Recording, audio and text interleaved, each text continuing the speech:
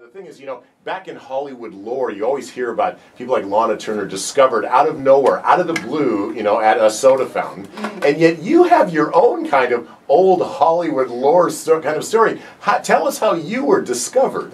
Spring break in Florida. Oh my gosh. Just who would think that a spring break trip would turn into something like this, Good old Andrea just scouting at the beach. And so how did that happen? A middle-aged British woman walks up to you as you're sunbathing? Tell me exactly how that works. And it wasn't even necessarily walking. She chased me. And oh, even better. Yeah, I know, right? But, just something about a British woman in a cowboy hat and overalls just makes you trust her. And it's really sweet and really bizarre. I don't know. I guess it was just kind of a moment of leaping, just like, yeah, man, cool, whatever. Just let's get in the car and go. Yeah. Now you were with friends, I assume, and so you just said goodbye to your friends, or did you all go together and talk to the director? Well, no. I mean, that first night she came to our hotel where we were staying, and actually I improv'd a little with one of my friends. Shout out to Taylor, and.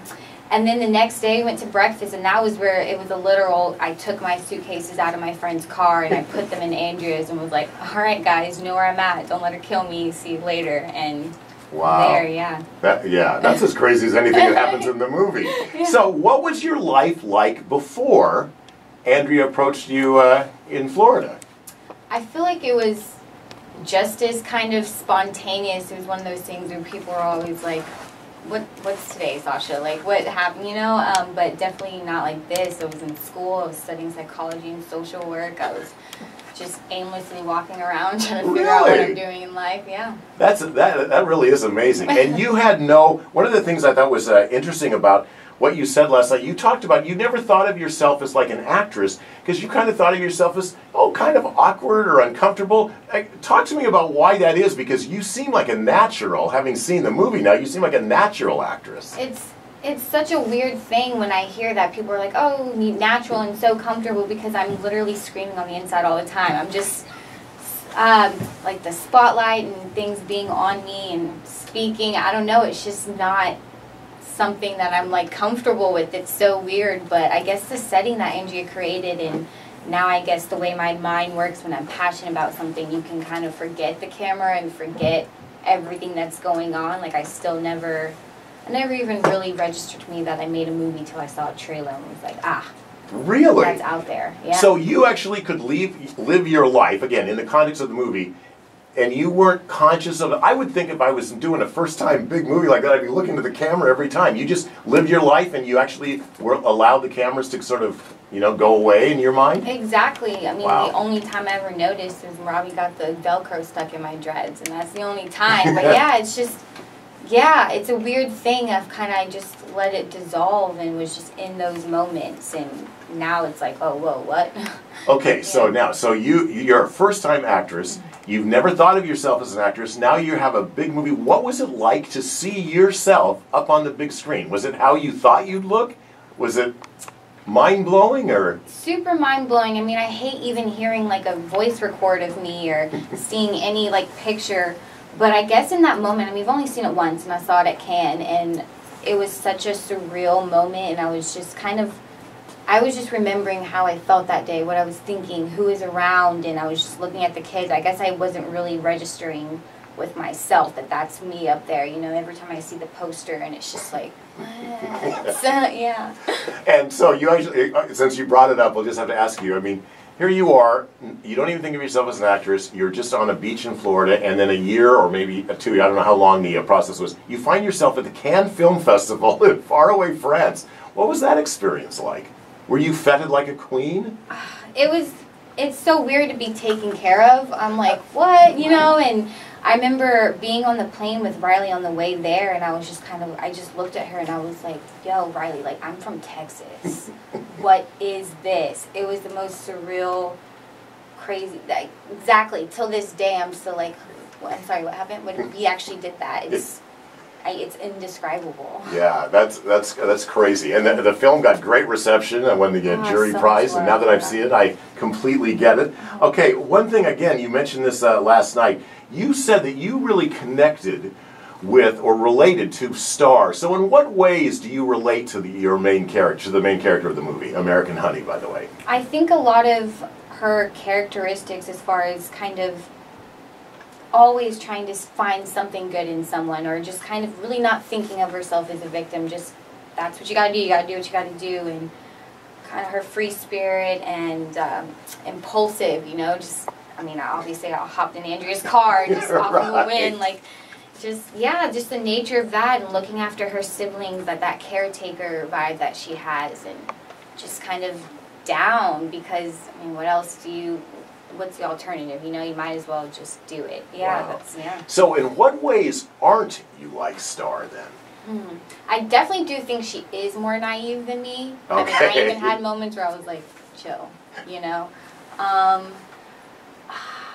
Other than that, I can't think of anything, okay. Which is why it's like a weird little, I keep saying Sasha instead of Star. Well, that's great casting, if you feel that bonded with the character. Yeah. Another thing then I want to ask you, I was stunned to find out that it sounded to me like what you said last night, no one in the cast knew beyond like a 24-hour lead what was going to happen. Is that really true? So, for instance, I mean, I'm not doubting you, I just find it baffling. So when you, for instance, you have this on-again, off-again relationship, your character, Star does, with Jake.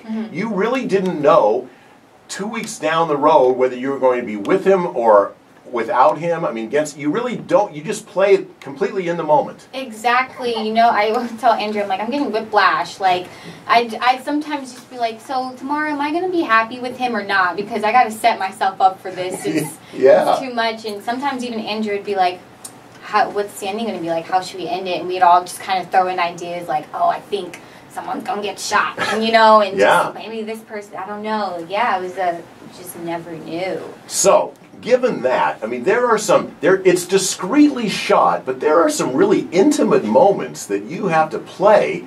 And you didn't know, you had like a 24-hour warning that you were going to do that.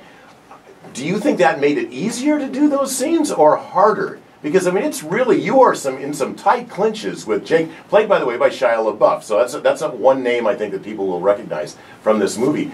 How was that for a first-time actress? I think that was the beauty of it, since I had no time to prepare, no time to freak out, no time to be like, wait, what are we actually doing? You're just in that moment, in that zone, in the creation that Andrea set up for you, and you just kind of go for it. Yeah, it's kind of absent-mindedly just doing functions, you know, you're just in that moment. And so did Andrea, the director, talk to you about why you did certain things, or did she just tell you to do it? For instance, there's a scene that ends up having real repercussions later in the movie, I think, in a kind of a thematic way. There's a hornet or a bee, and you catch the hornet with the bee with a glass, and then you let it free, you know, outside. Did she tell you, okay, we're shooting this scene because this is going to, you know, represent something or other? Or did she just say, listen, here's what I want you to do. Catch the bee and then let it go outside? That one I think was more of it was just there. So she was like, oh, wait, I want you to save it.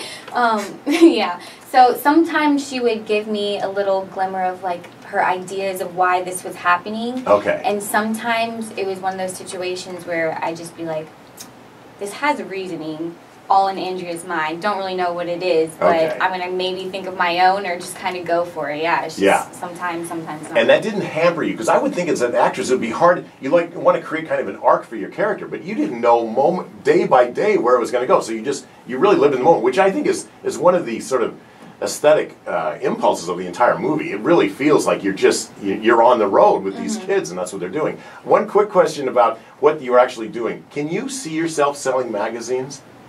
Like those kids, I mean, I've had kids come up to my door 3 or 4 times, and my heart breaks for them every time they come up, because I feel like, oh my God, this is such a hard slog. Can you see yourself doing that ever?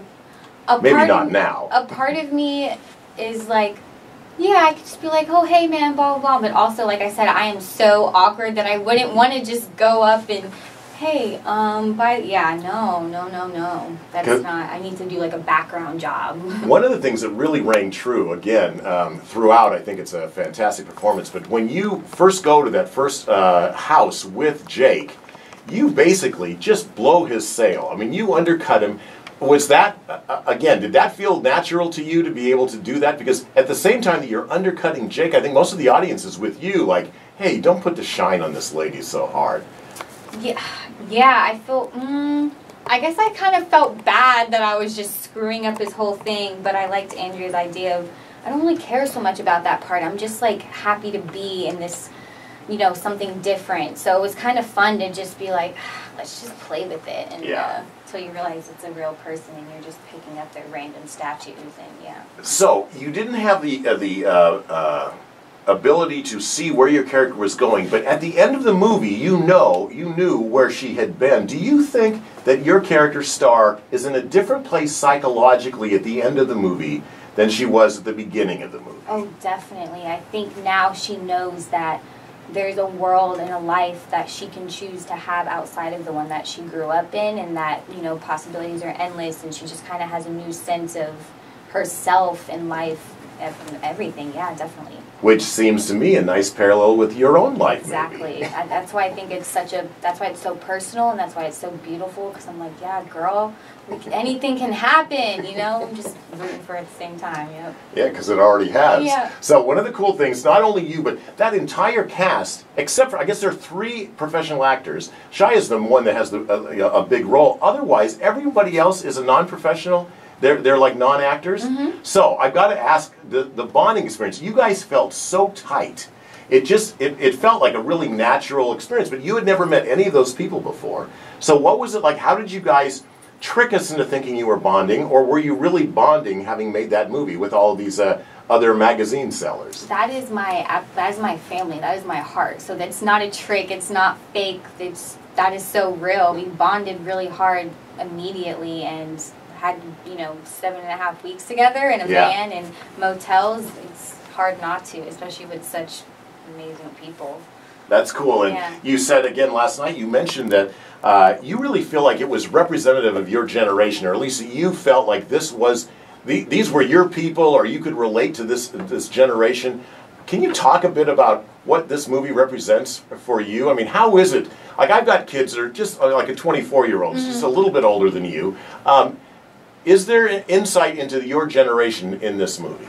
I think it's my generation living in this part of America, definitely, because it's that point of, I think we're so free and so unapologetic because look what we've been handed, look what we have to work with, and you have nothing to work with, and you really kind of aren't afraid to just be on the road, or that's your only option, and you gotta, I'm constantly looking for the beauty in such a dark place, and that's what they're doing, you know, that's why they're so beautiful. It's, this is who they are, and they don't care that they're different. They don't care that they're being dismissed. I mean, it hurts, but you're just like, well, whatever, man. I live in life. I gotta hustle. I gotta make it. And yeah, so it's definitely in our generation, because I mean, we're all street cast pretty much, you know. So it's true. It's real. So Shai was the one professional that worked mostly with all the non-professionals. How did he fit in? And were you kind of, when you first met him, I assume you knew who he was. Were you sort of in awe of him? Were you intimidated? How did he gel, and how did you gel with him?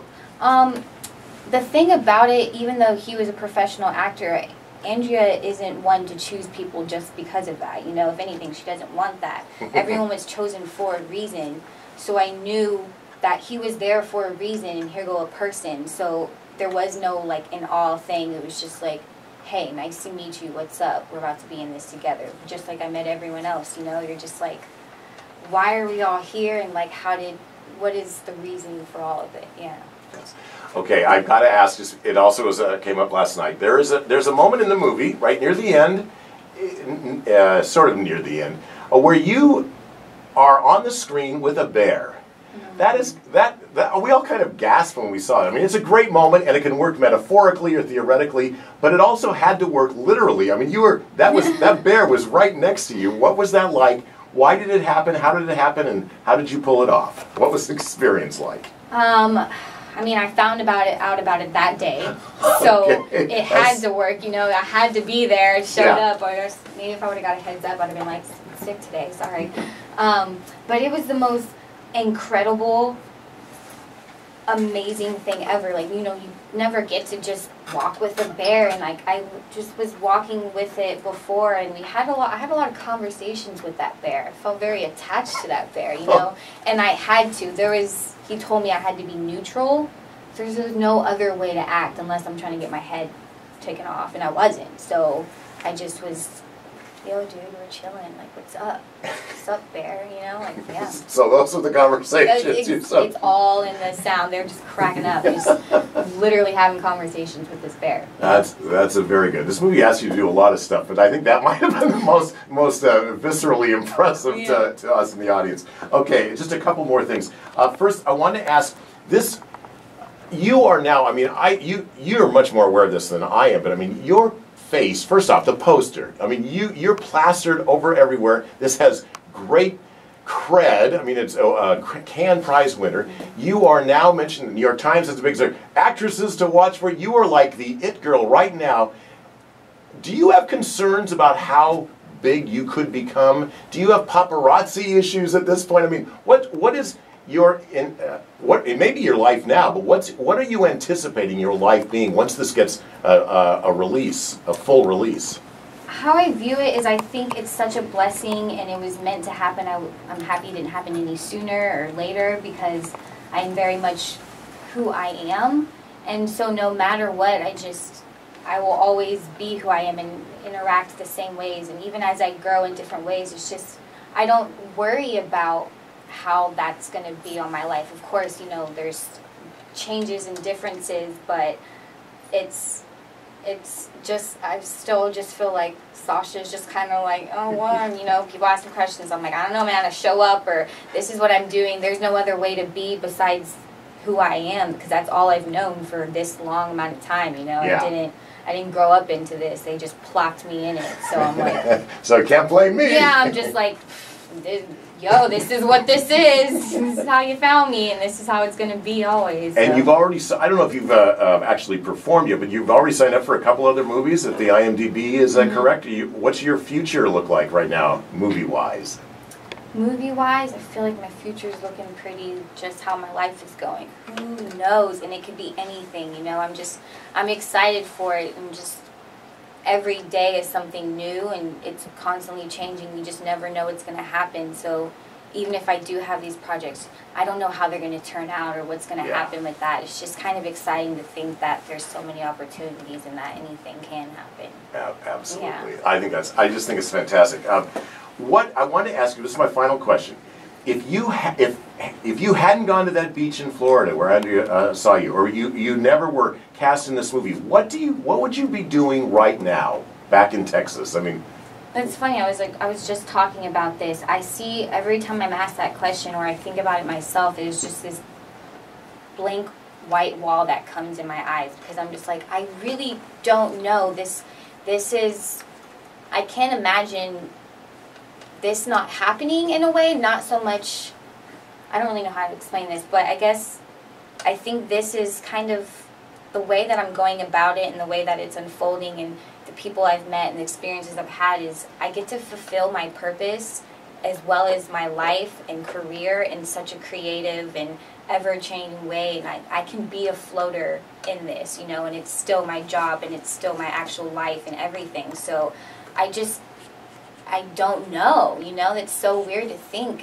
I think I'd still be feeling like something was missing. Wow. Yeah. So in effect, instead of this experience has really grounded you. Yeah. Wow. I think this is one of those things that needed to happen, and I'm saying that because I have a different way of going about it, and I have a different perspective, and you know, clearly I grew up a different way, and so yeah, like it's one of those things that I still feel that's why I don't worry about changing or anything, because it is a grounding thing for me as well. I get to fulfill what I always thought my purpose was, as far as shedding a certain light on things, and connection and interaction and art and creativity and passion, and it's like the most beautiful thing, and it's getting me excited just saying it. Wow, that's fantastic. And what a great, I mean, if you never make a movie as good as American Honey, what a great life. I mean, that is a fantastic movie, and it's a great performance. Congratulations, Sasha. I'm really glad you're here in Seattle, and good luck with the movie and your future career. Oh, thank you so much. I appreciate it.